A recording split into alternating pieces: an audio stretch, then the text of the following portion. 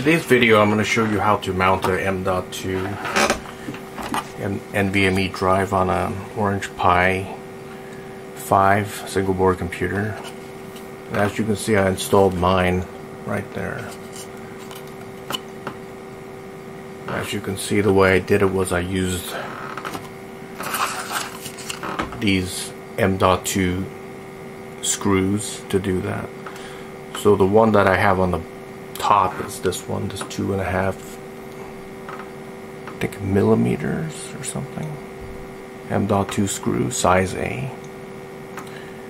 And on the back of it, I used any of these. You could use any of these screws. I'll show you how to do that. So if you have a Orange Pi 5 in a case, that's easy to do. You could just unscrew the 4 screws on the bottom and install the NVMe drive, or M.2 NVMe. I'll show you how to do this. So I'm just going to unscrew this first.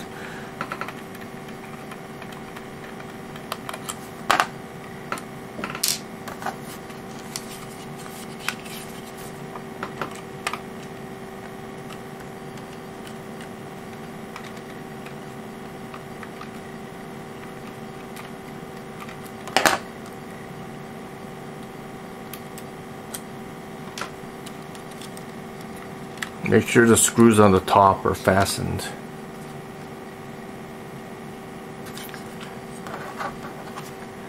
Just hold on that and then just screw it out.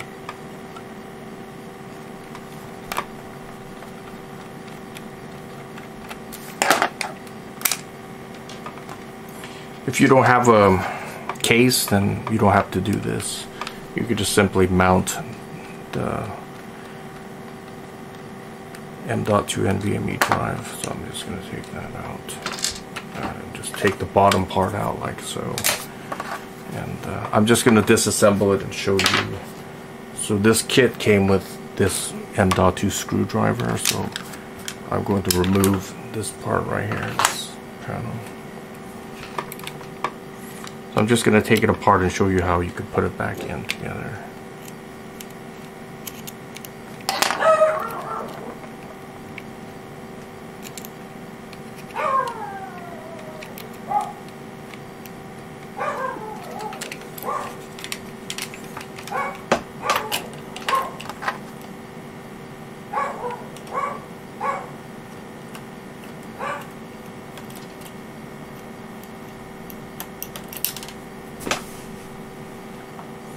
Okay, I got the M.2 screw out. And as you can see, I mounted the mount like that. So the way I did it was take it out right now.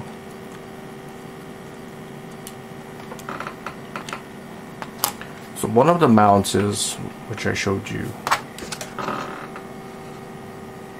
size A.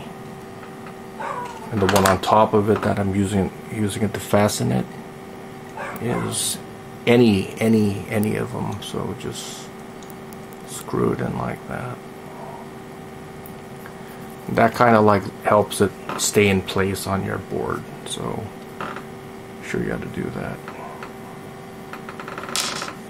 To get the M.2 drive in, I think you got to get it in an angle like this.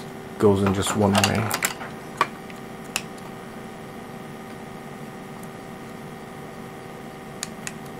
Push it in at an angle. It looks like maybe 35 degrees or 40-degree angle like that. And now you could push it down, but you have to put the mount in first. So this smaller piece, the size A, goes on the top side basically like that. And on the bottom side, I don't have a nut, so I'm just using another M.2. I think I'm using a size B this time. It could be any, it doesn't matter. Just gonna screw that in there. So I'm pushing down and screwing it in like that. So now the mount's in, so I get the M.2 screw in there. So I'm going to push down on this and put the screw in.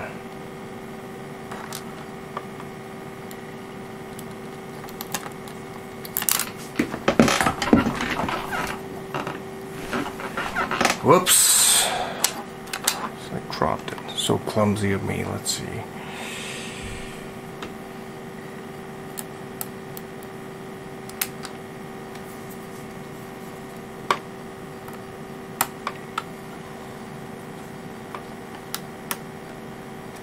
Now that's in. You don't have to over tighten it. Just make sure it's on there pretty firmly. So hold the nut on the bottom and then. Okay, that's good enough. I don't have to tighten it, over tighten. So now I'm gonna get this piece in.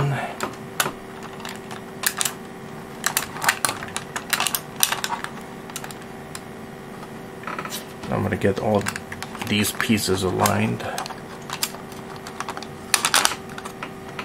And I'm just gonna put the screws back on, and that should be it. Let's see if everything's aligned or not. I like to do it diagonally like this. Whoops.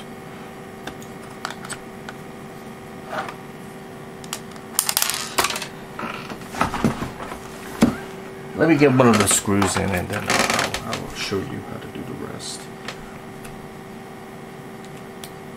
It's kind of hard to do on camera.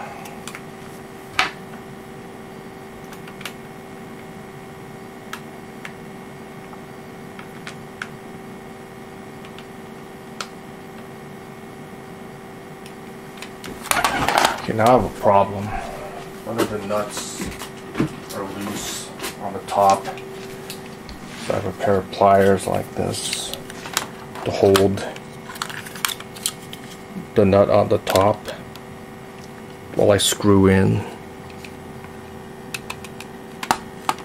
on the bottom.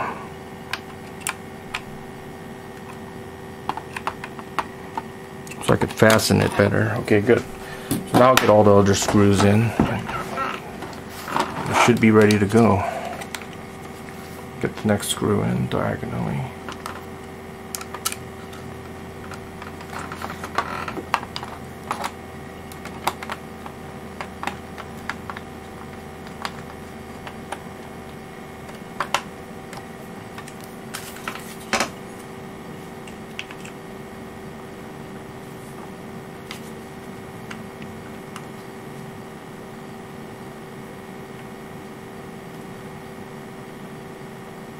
Okay, I got that screw in, so what I want to do is I'm going to fasten this again.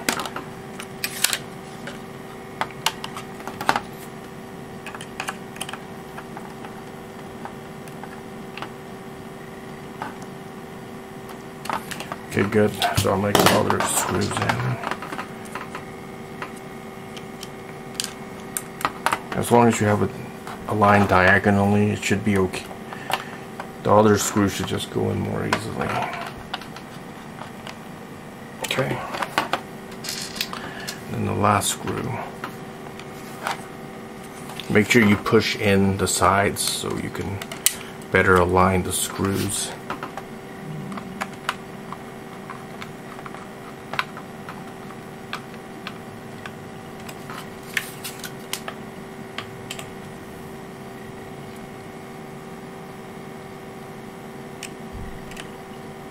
Make sure everything's on there firmly.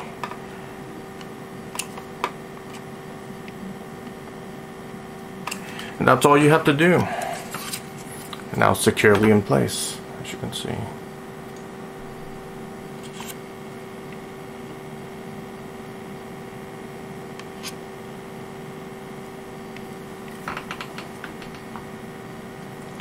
I don't think I tightened it enough, but I'll do that and I'll show you after, okay? Not perfectly parallel, but it looks secure enough. You can see it under here, like this part. Definitely not perfectly parallel, but so that's the mount that I put on. I think the mount has to be a little bit smaller. I couldn't find anything smaller than that for M.2 mount, screw mount.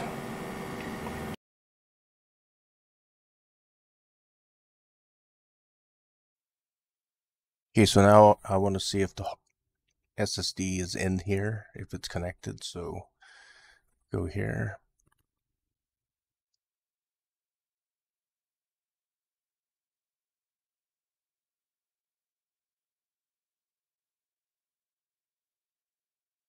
So I do have it in there, as you can see, 238.5 gigabytes.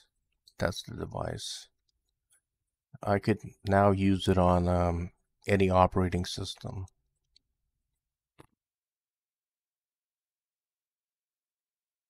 Select this and install it if I want.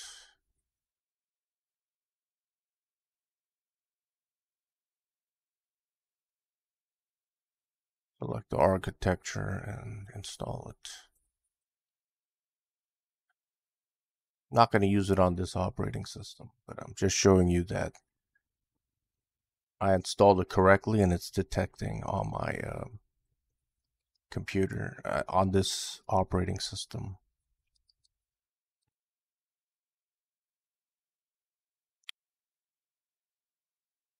I'm going to shut down.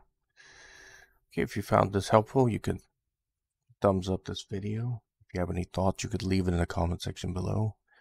And thanks for watching.